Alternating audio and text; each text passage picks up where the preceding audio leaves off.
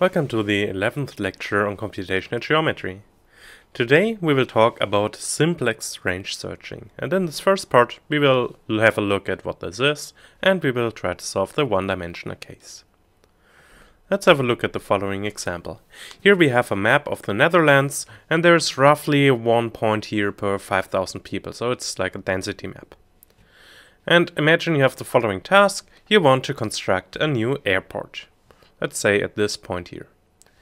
And now you shall find out how many people are affected by the construction of this new airport. So how many people are affected by the noise that you get from the planes landing and starting and everything.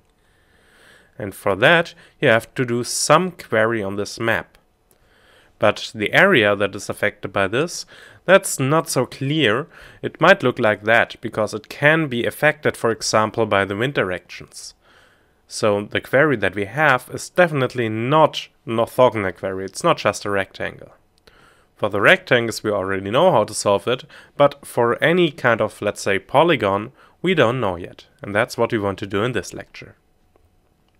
So what idea do you have to solve something where we have this query range, which is just some polygon? Well, usually what we want to do is we want to do something simpler. So we have a polygon here, we want to divide it into smaller parts. The first idea would probably be we divide it into orthogonal parts, but that does not really work well here. Instead, what we can do is we triangulate it, and then we get all these different triangles, and for each of these triangles we have to do a range query. Still, we don't know yet how to do a query on a triangle. So what would you do now? Well, one thing you can do is you look at these 3 segments that bound the triangle. And each of these segments defines a half plane. And then what we could do is we do a query on the half plane defined by this segment, one on the half plane defined by this segment, and one on the half plane defined by this segment. And then we report all the points that were in all the queries. How exactly to do that we'll find out later. The problem with approaches we had earlier were that they depend on the number of points that we output. And of course there are can be many points here, and that we have to find by doing the query on this half plane, but they are not in the output. So if we do something that is output sensitive, then we get a problem, because doing 3 queries getting almost all the points, this is too large. So the problem that we want to look at now is this part. We have a set P of n points, and we want to pre-process them such that we can do half-space range counting queries quickly. So we want to report all the points that are inside here. And for you, the first task is, can you design a data structure for the one-dimensional case? So we have just a set of points which are just integers, and at the input you get a number x, and you want to return how many points are between integer x and infinity. And for that you should consider the 2 cases. The point set can be static, so it doesn't change at all, or it could be dynamic, so there can be points entering, points leaving, points changing, but you still want to update the data structure quickly so that you can answer the queries. Do you have an idea? Well, we can just use the same data structure we use most of the time. We use a balanced binary search tree.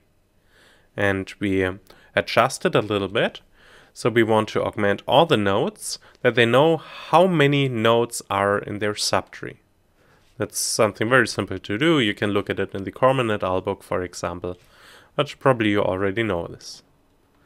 And now, how does a query look like? Let's say we're at the root.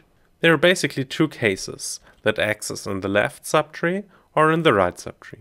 It can also be at the root, but that's a degenerate case of all the other 2 cases, and we can handle it just the same. So what do we have to do if x is in the left subtree?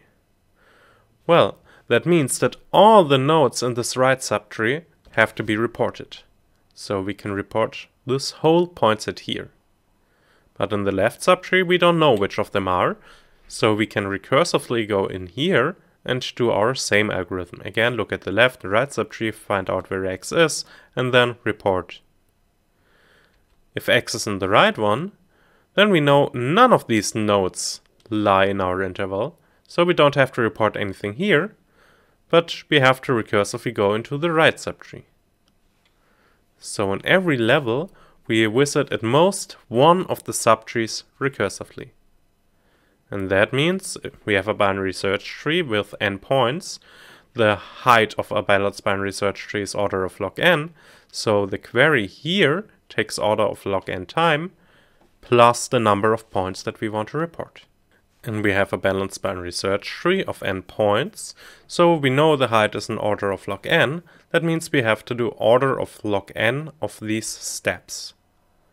And in each step, we either count nothing here, or we count all the points that are in this subtree. This is something we call a canonical subset. This is a subset where all the points lie in our range.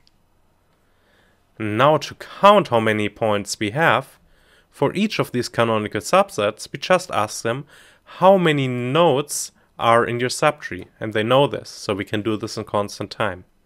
So just counting the number of points takes order of log n time.